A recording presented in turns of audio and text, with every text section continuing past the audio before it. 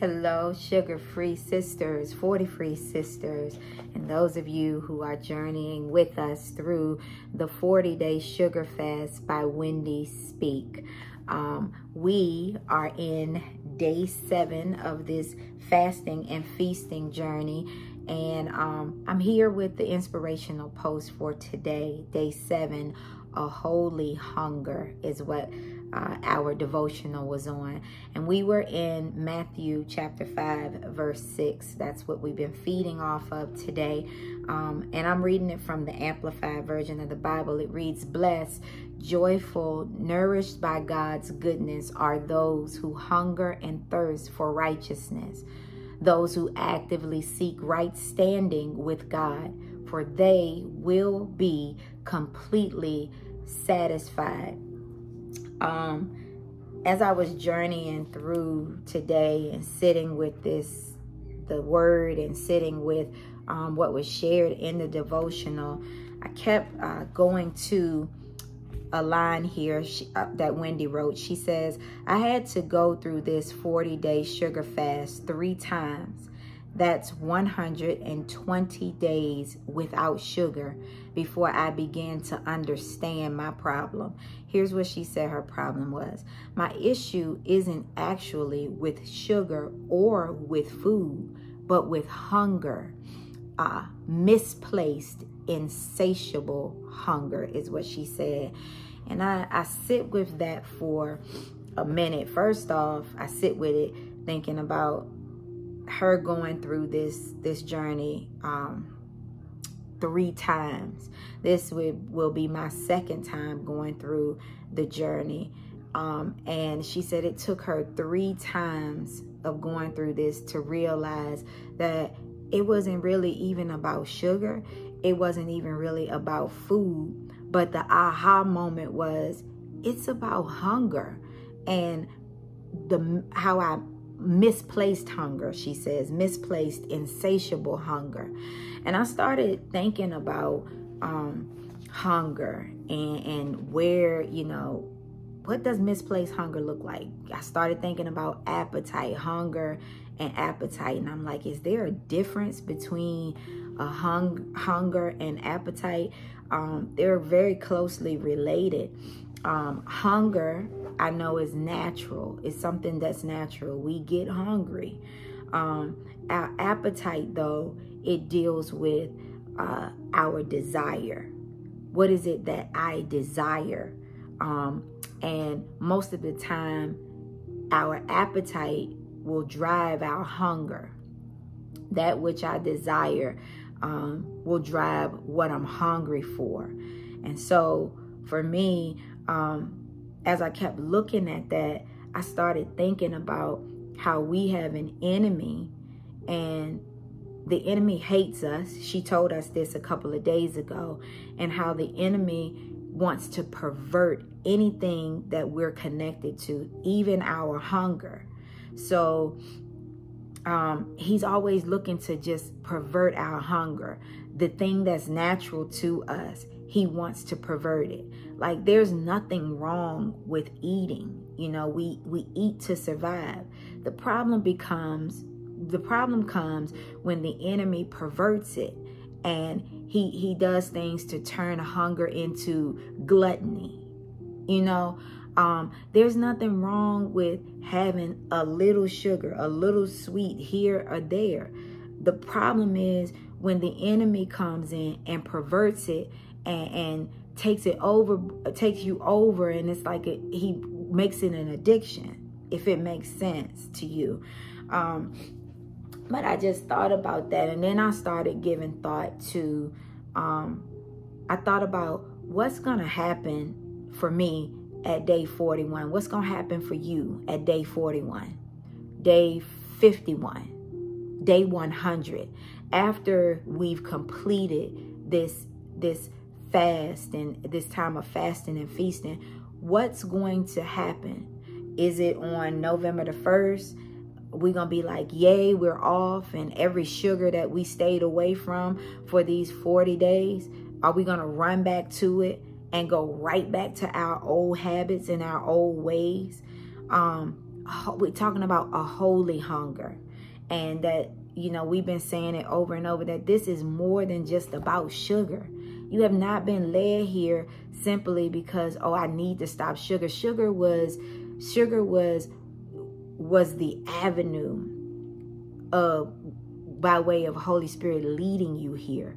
But if he's led us here, he's led us to something greater, and not having us to walk through 40 days of being without something to only on day 41 and day 51 and day 100 to go right back into old habits. I don't want to, I wrote this in my journal, I don't want to just get through this. I want to grow through this. I want my appetite to be dealt with, changed to where I hunger for holy and healthy. I want my appetite to be dealt with, my desire to be dealt with. I don't want to just get through this. I don't want to just say, hey, I did a 40-day sugar fast and, oh, I feel good. And somebody sees me, or even me just living with me, that on day 45, I'm back to the same addiction and nothing has changed. I don't want to just get through this, marking off the days on the calendar to say, hurry up, and I can't wait until I get to day 41 so I can do whatever I want. I know I want to grow through this. Otherwise, this is a waste of time. This is a waste of time. I done hit myself in the face. This is a waste of time. If that's the sole purpose, no. I want to grow through it. And I want my appetite to be dealt with, changed to where I hunger for holy and healthy in everything. Holy and healthy relationships, holy and healthy relationship with food, holy and healthy in my home, holy and healthy in my body, holy and healthy in my mind, holy and healthy everything. And so a lifestyle, I want this to become a lifestyle of craving God and loving God more than anything. I want to, as I'm growing through this journey, I want to forsake the false fillers. Everything that I ran to fill me. I want to forsake all false fillers. And I want my desire to be on the one true and living God. Like he is who I run to first. He's first. He's priority in everything and in every area of my life. One of the things that Wendy shared in here that stood out for me was she was sharing that she has some friends who, what did she say? She has some friends who model this hungry, holy life. And she was sharing that, you know, they got busy schedules, they got kids, but one thing that they do is they prioritize the Father, that they take the time to spend with him and sit with him each morning. And that's one of the things I hear a lot of people say this all the time. I just got to make the time. And I always, it never sets well in my spirit. And one day I just was like, why, when I hear that, Holy Spirit, I'm just like, frustrated, like, make the time. He was like, because nobody makes time. God makes time. In a span of a day, there's 24 hours, no more, no less. It's 24 hours in a day. He was like, if people could make time, they would. Nobody makes time. You have to take the time. You have to take the time. You have to choose to take the time. Every time that I say that I'm making time, I find out that I never do whatever it is that I'm saying that I'm going to do, because the end result is I can't make time. I got to take the time. I got to take an hour. I got to take 2 hours. I got to take the 15 minutes. I got to take the time. And so she brought that out, and she said one of the things that one of her friends told her is that she started doing in her for the majority of her adult life. And that thing registered with me because I said, that's what I'm going to start doing from now on, from this day forward. I didn't catch this the first time I went through this journey, but now that I caught it, I'm making that a part of me too. Her friend told her that she prays Matthew 5 and 6. Talk about praying the word. She prays Matthew 5 and 6. And so I wrote that out, and I'm encouraging you too, sis, that as you're going through this journey, that you begin to pray Matthew 5 and 6 over you every day. Every day. It's just a sentence. It's just a sentence, but it's a powerful, life-transforming sentence when you pray it from a sincere place in your heart.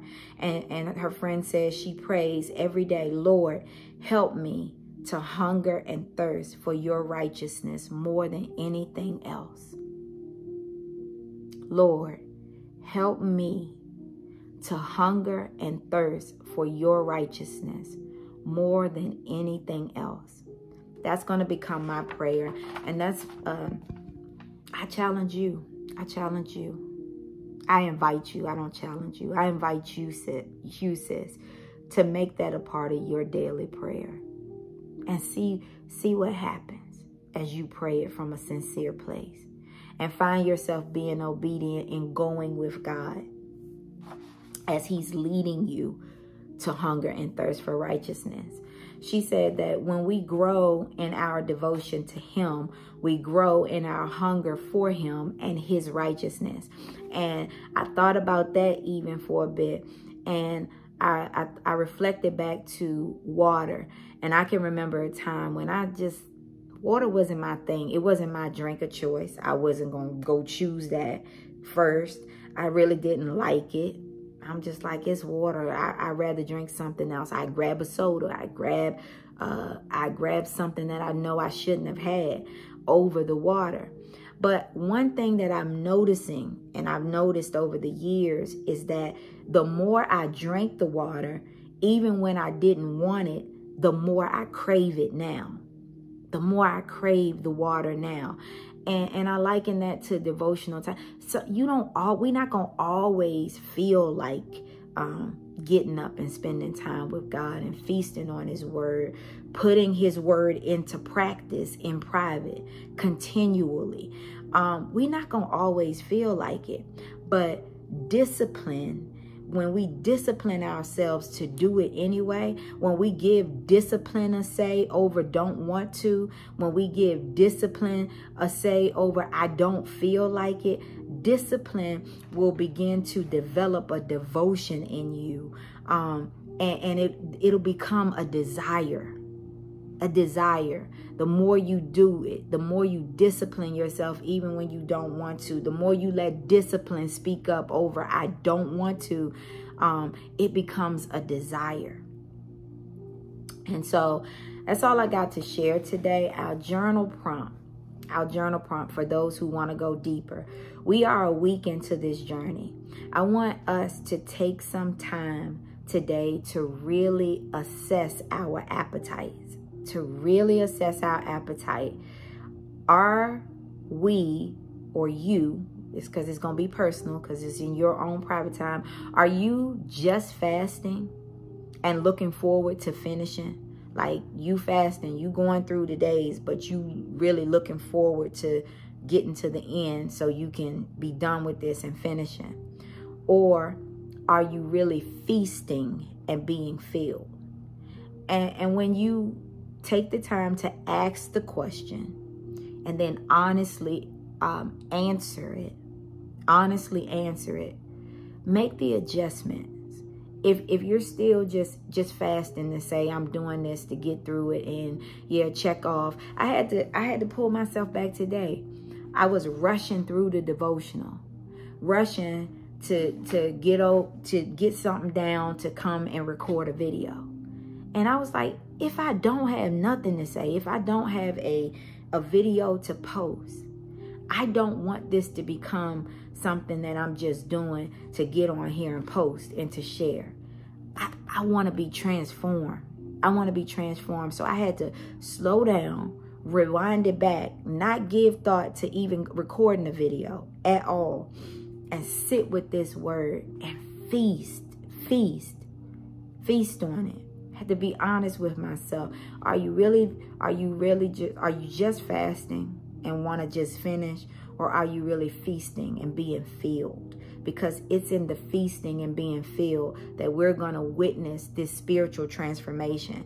This is a physical detox. That's what this says. Where physical detox meets spiritual transformation. The physical detox is me doing without the sugar, but it's really to be spiritually transformed. So ask that question, really assess your appetite. And if you find that you're still just fasting and ready to finish, begin to pray. God, in addition to, Lord, help me to hunger and thirst for your righteousness more than anything else, add on to your prayer, Father, change my appetite. Help me change my appetite in this to where I desire you, to where I desire holy and healthy in everything. I'm going to pray the prayer in this book. Dear Lord, as the deer longs for streams of water, so I long for you. For you alone can satisfy thirsty souls and fill hungry hearts with that which is good. Therefore, Lord, I'm asking you to help me with your spirit. Help me to hunger and thirst for your righteousness more than anything else. In Jesus' name I pray. Amen. Happy day 7. Get hungry. Holy hungry.